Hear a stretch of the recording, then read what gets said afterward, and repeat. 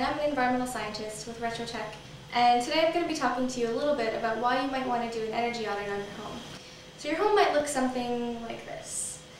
You've got some major mold issues and some major moisture issues, and we can look at this and say exactly what the problems are and how to fix them. But it's also possible that your home will look something like this, where you can't really see the problems, the building integrity problems, until they become major issues in the home. Most people have a pretty normal looking house where you can't really see what's behind the walls, you don't really know what's underneath the foundation or behind the foundation walls, and you're not sure what kind of leakages you might have in the home. And in these cases, you could have some serious building integrity problems, or you could have some indoor air quality problems.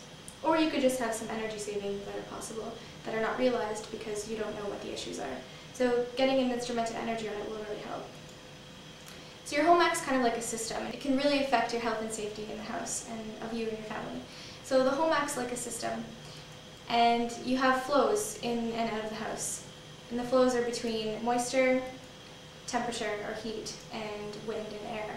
And depending on the way that your home functions, you can have the systems all working in balance with one another, or they can be out of balance.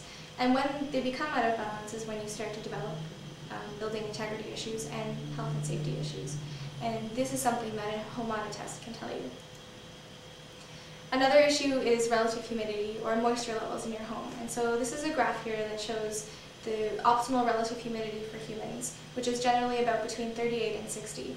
And if you have too much humidity, either above that or below that, you can end up having some major problems, some major health problems, and development of mold and algae, and also some asthmatic symptoms.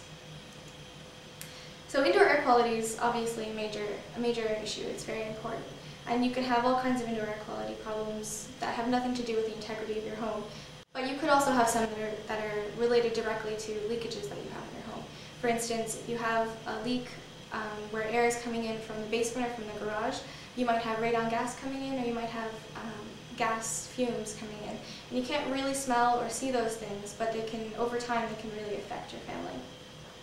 And so an audit can tell you how these things work and where you might find leakages in your home. And of course, energy savings. This is something that most people are really interested in. Energy costs are going up, and it's really important that we are as energy efficient as possible, not just for costs, but also for environmental reasons. And so having an energy audit done will tell you if you have a lot of leakages and where you're losing the heat or the cool from. So when an auditor comes to your house, they'll have something that looks like this. It's a blower door or a door fan, and they'll set it up in your door, and they'll use this fan to pressurize or depressurize your home. And they'll get a result that's called an ACH, or an air change per hour result, at about 50 pascals. And that pressure is equivalent to about a 50 mile per hour wind. And at ACH 50, there's been tons of houses that have been tested, thousands of houses. And so that value, you can relate it to a bunch of other houses that have been tested, and you can see how much savings you can possibly gain from fixing up those leakages. So this is a table here that shows these ACH 50 values. So a bad house, or a very leaky house, is about 20 on the ACH scale, whereas a good house, or a very tight house, is about 1.5. And so your house will fall likely somewhere in between, somewhere in the middle of that range. And the ACH 50 value relates quite well to the actual percentage of savings that you can have on your energy bill. So when an auditor walks around your house, they'll have a whole bunch of different tools that they can use to determine where your leaks are. And one of them is an air current tester. And so it's this little tube that's filled with chemical smoke, and when you squeeze it, the smoke comes out. And the smoke is the same density as air, so if there's no air movement, then it will not move at all. So if you go up beside a wall and the smoke doesn't move, then you know there's no leakage there. But when the blower door is running, and you're either pressurizing or depressurizing your home, and you stick it beside a door or a window that you think there might be a leakage in, such as in this image here, then you can see that there is a leakage because the smoke is moving. And in this case, it's moving outside, and so we can see that there's a leakage in the windowsill there. Another tool, which is a lot more theatrical and aptly named, is theatrical smoke. And in this case, you'd pressurize the house, so you'd blow air into the home, and you'd set up a smoke system in the home and let that go while it's being pressurized. And so all of the high pressure in the house is pushing air out of the leaks, and when it's pushing the air out, it's also pushing the smoke out. And so you'll see in these images here, you'll see the smoke kind of being released at all the major leakage areas. And this is a really good way of finding out where the major leaks are in large buildings, especially larger buildings. But just make sure that you make your fire department and your neighbors aware, because it definitely looks like your house is on fire. Another tool auditors use is an infrared camera, which takes thermal images. And so the one on the left there you see is an image of the outside of the house, and you can see where it's red is where there's heat. And so there's obviously heat coming out on that case. And the one on the right is inside the home on a floor, and you can see what parts of the floor are heated and what is not. And one of the last tools that auditors use are duct testers. And so in your duct system, you can lose about 20 to 30% of your energy in your ducts, through your ducts, which is quite a major amount. And this is caused mostly, the most important time to test your ducts is when your ducts are located on the outside of your conditioned space or outside of your building envelope. So in a crawl space or in an attic, for instance.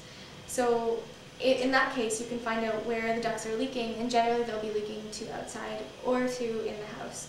And you can find all that out with the duct test.